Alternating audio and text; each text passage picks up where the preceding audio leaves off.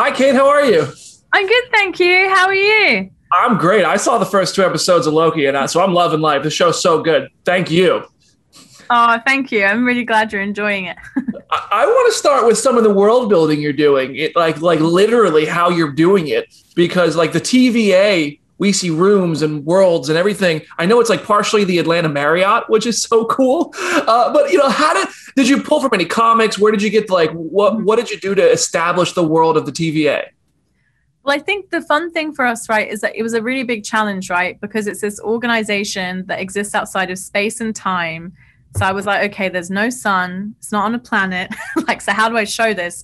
And something really awesome in the comics where they show the TVA is they have those images of like the desks stretching off into infinity. So that's definitely something that me and my production designer and our visual effects team took a lot of inspiration from. Like you see in that viewpoint, it's almost like a city that stretches into infinity, but it's not really a city. It's just like an office that stretches into infinity. So I think we definitely took inspiration from the comics. I'm also like a big fan of sci-fi, and I wanted the show to be kind of a love letter to sci-fi. So, I mean, I stole from everyone. So, Blade Runner, Metropolis, The Hitchhiker's Guide to the Galaxy. There's so many different places that we pulled from. I mean, I grew up in Southeast London, which is like there's a lot of brutalist kind of architecture around there. Like they filmed A Clockwork Orange near where I live. And I was excited to kind of pull that idea that we've seen, in films like Blade Runner, but marry that up with the more Midwest kind of classy heroic style, because the TVA are heroic. And I wanted to show that. So it was fun kind of melding those two styles together. And then also just bringing in with that, like my own experiences in offices, I worked as a temp a lot, and I remember like the technology, like where I used to work wasn't like the most updated. So I was like, oh, it'd be so fun if like the technology in the TVA maybe isn't the most sophisticated looking technology, but it's still, it works and it's powerful. So why replace it? So we had this kind of retro futuristic kind of look across a lot of our tech, and it was really fun. I mean, and some of that does have references to sci-fi. Like I think the font on one of the computers is very similar to the font on the computers in Alien.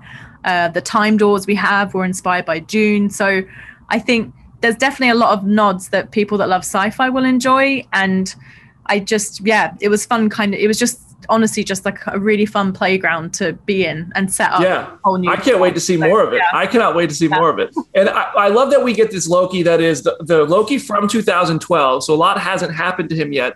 But he's also, I mean, I feel like from what I've seen in trailers and stuff, maybe you're kind of expanding like his power set, and he's doing things we haven't seen him do before. Can you talk about that at all? Like what you're adding to the character? Yeah, I think for me, like I was really excited to get to show more of his magic in the show because, I think it's like 79 minutes maybe across all the MCU films. And obviously within 2 hours, and there's a lot going on in all the films he's in, you can only show so much. And I thought, well, if we have 6 hours, we should be, let's push it more and let's see what else he can do. So, yeah, so I definitely would say I think the joy of our show is that it's unique in the sense that we're starting with a Loki from Avengers. So he hasn't gone on this incredible journey that he's been on in the other MCU films. But with that, we're putting him into this whole new corner of the MCU. He's, it's like chaos and institution. I don't know how that's going to meld, but I think it's fun just to see a character on it who is familiar to us, but in a very different scenario. And, nature and nurture, seeing how is he going to react to this new world we put him in? So my last thing for you is that as a Marvel fan, when I hear things like multiversal wars and when I see Infinity Stones just sitting in drawers, I'm like, whoa. We're getting crazy in the first episode. And I'm not going to run this until after the first episode airs, but I would like to hear from you. Bringing those Easter eggs in and doing those things that are going to spawn so many theories and possibly really just expand this MCU lore in dramatic ways. How does it feel to have that responsibility, and how do you cook up those details? It's I think it's fun, right? Like I remember when I first read the pilot script, because the Infinity Stones joke was in there from when I read the pilot, and I remember it was like Loki seeing those, and I was like, what? But I think it's kind of genius, right? Because you feel like Loki in that moment, because he's like, huh? He's like, but I went through a lot.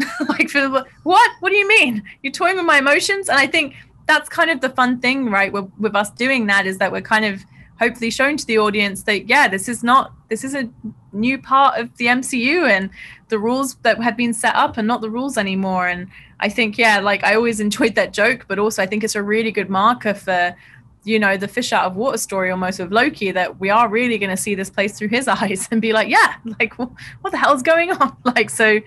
It was just very fun. It was very fun. Loki starts with a version of the character from 2012 who's pulled out of Avengers Endgame and sent to the kind of the post game of the Avengers. He has not experienced the Dark World. He has not experienced Ragnarok or Infinity War. What was the key to getting that Loki, to getting Tom back in that mindset on the screen? It was really interesting because I know like me and Tom would talk about certain scenes from Avengers. I remember when we were trying to really hone in on that. I remember we spoke about that amazing scene he has with Scarlet and how intimidating he is in that scene. And we kind of kept talking about that with the Time Theater, obviously, because it's similar, right? When he's going into the Time Theater with Mobius, he's like, I'm better than this person, with Mobius. And I think quickly, he obviously works out that he's probably met his match. And I think that was something that we spoke about a lot, and just kind of making sure that, we were kind of following that emotional path for him, because that was a real challenge, I think, because obviously the Loki that we all love is he's in a very different place in the recent movies. So, almost recent, Infinity War, I guess Endgame, we set off our Loki, which is fun. Right. So did you have to talk to James Gunn at all? Because I'm pretty sure he's about to go through something similar with Gamora for Guardians 3. Did you guys have to collaborate at all on how the character plucked out of a timeline works?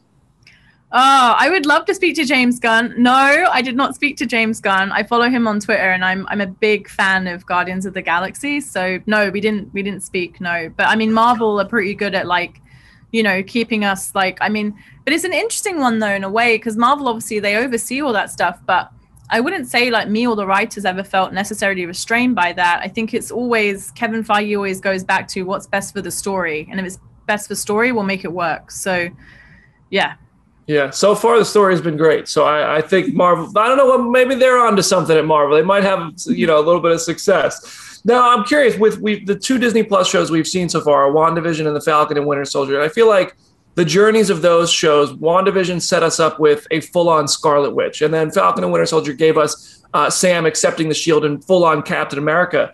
Is there kind of a character who has, would you say, a similar journey in Loki, who really just develops into something even more, or just one character who you really think is one that people are going to connect to, that you're really excited to see?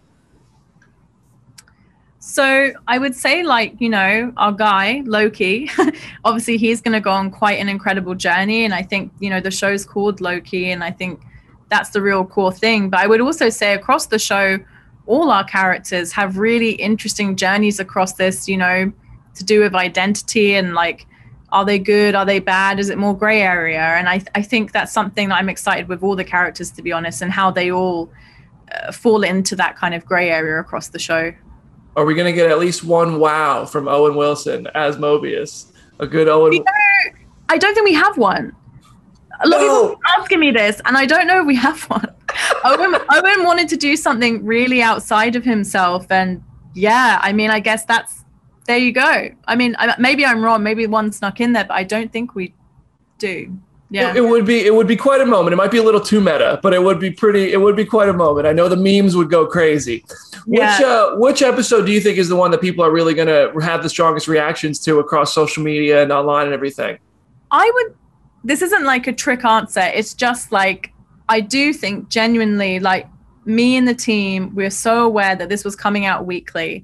And for example, me and Michael, I know we both love Lost, and I used to talk about that every week with all my friends, and I'd have many arguments with my friends and be like, no, this is what the story is about. And but I do think I still do that about Lost today. Yeah, but I think there's something fun about it, right? That kind of weekly event cinema, and television that, sorry, because I always think of it like a film, but the weekly television event, like Game of Thrones did the same. And I think we were so aware that we were coming out weekly that, we wanted to feel big and bold like a movie, and we ran it like a movie. But the story is designed in a sense that we want to have conversations at the end of every episode, and we want to create excitement and stir up thoughts and theories. And yeah, it's it's something to be enjoyed. I mean, I love going to the movies, but I equally love, I would say arguments. My friends are going to be like, yep. But the arguments you have with friends in a bar afterwards, that's kind of the joy of it. It's so cool. Well, listen, it's a pleasure to talk with you. Thank you for your enthusiasm on social media around this. It's been so fun to watch. I know you're having a blast. Congratulations. The show's great. I hope to talk to you again soon. Thank you so much. Cheers. Congrats. I love the show so far. Seen 2 episodes. You're knocking it out of the park already. Thank you, dude. So listen, I want to start with Loki. Seemingly for the first time being outmatched by a bigger brain. This is a character who thinks he's always the smartest person in the room, and right now maybe found his kryptonite in people who know more than him. Talk to me about finding a good match for the God of Mischief. That was absolutely the exciting part of putting him in the TVA, and that was here is a guy who thrives on chaos, on on always being one step ahead, running up against an organization that is absolute order, and they're not one step ahead. They don't even deal in steps, and so then it was about, okay, how do we take what the TVA represents and almost distill them down into a single character, and that became Mobius, Owen's character, whose energy is so different from Loki's, but there's such an almost patience about him and how he deals with Loki that is weirdly the thing probably most suited to drive Loki crazy. Yeah, I mean, I love Owen Wilson is such a perfect casting for that because he has like that soft, calm confidence, but also a good presence to keep Loki moving. I love it. And I want to talk about Mobius. I think that character is so entertaining. Did you get to how much of that do we get to flesh out through 6 episodes with that character? Well, I'm excited. I'm excited for everybody to watch and find out. I mean, I've been excited even just reading this morning. Folks seem to really be responding to that character. That was one of my favorite parts in writing the show. There wasn't much to that character in the comics, so that was a chance for me to just kind of run wild and do something fairly original. And yeah, we all love Mobius. So yeah. What's the secret sauce? Because once you start dabbling with time travel stories, I feel like it's really easy to run into paradoxes and just issues like that. What's the secret sauce? How do you got to manage that as the writer, as the brain behind this creatively? Well, I think that it's especially difficult because this is a show.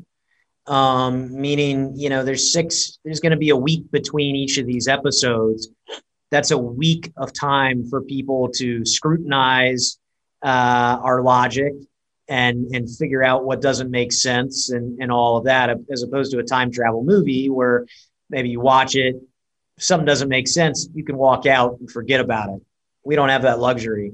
So we worked really hard early on with our writer's room to establish, at least as airtight as we could get it, a sort of foundational set of time travel rules that the TVA abided by, and that we, tried to live the rest of the show by. Yeah, I can't wait to see where you guys take that. I mean, so far, so good. I can't wait to see more. From Loki, you move on to Doctor Strange. I know WandaVision leads into Doctor Strange, and like we have Captain Falcon and Winter Soldier. Like each of these shows seem to be kind of leading into another title. Does this kind of lead into anything from where you're sitting? I think everybody will have a better idea of that on the other end of it. But I'll just say that our charge, and goal from the beginning was tell a complete, thrilling story that can stand alone. And by the end of it, we'll see what we blew the lid on. Well, I can't wait to see it. If I can't ask you anything about Doctor Strange, I just would love to hear about the scope of that. What, like in comparison to the first Doctor Strange versus like an Avengers, like where on that spectrum does this movie fall? Again, I think if I answer that, this thing's gonna come to life. Then that's fine. That's fine. If you sent me this thing, it's gonna swallow me. You'll never see me again. I'm so sorry. Well, I have great news because I think I have another question you might not be able to answer, but I'll get in trouble if I don't ask. Okay. I would love to hear about working with Kevin Feige in Marvel versus working with Kevin Feige at Star Wars. Like just the collaborative process does that change at all when you go from one franchise to the other? You know, it's working with Kevin. As I've found, and it's very early days on the other thing. It's working with Kevin. He's great.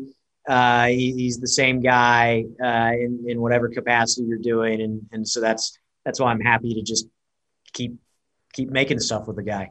Yeah, and now I have a couple questions about the first episode that I'm going to hold until after the first episode airs, because I have to. You've tossed things in like Infinity Stones, which a couple years ago we would have lost our minds to see those, and I still jumped up and pointed at the screen. You mentioned multiversal wars. There's just so much world building.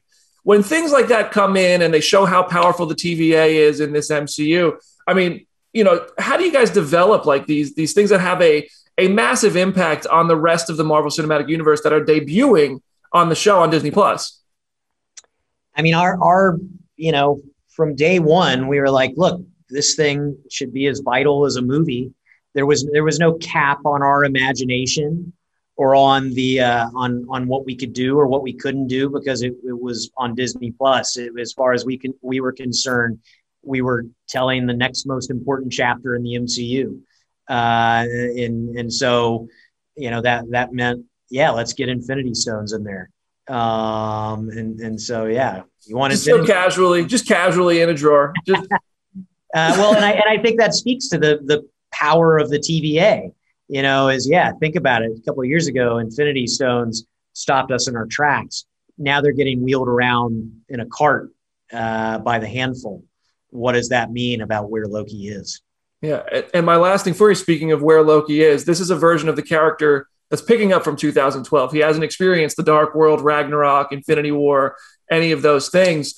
You know, from your perspective, what is the headspace of this Loki starting the show, who just kind of failed to invade New York and hasn't had the big redemptive arc that we've seen? Yeah, I mean, this guy just took a big L. I think he's humiliated. He's humbled. He's probably sore because he got his ass kicked by the Hulk. That Hulk smash was not that long ago. So I think that, you know, he's frustrated, like Loki, like you might expect him to do. He's apt to double down and not necessarily learn from his mistakes, but he's desperate and he's angry. So we're finding him in a little bit of a corner, which I think is a really interesting place to catch up with a character who's already dangerous. You saw what he was capable of when he was in that cage in Avengers, when he was in that cell. So it's going to be cool. It seems like it's just a continuation of Loki's no good, really terrible, awful, bad day. Exactly. One crazy day. Well, listen, thank you so much for taking the time to talk. I can't wait to see more of the show and hopefully talk with you again soon. Thanks, dude.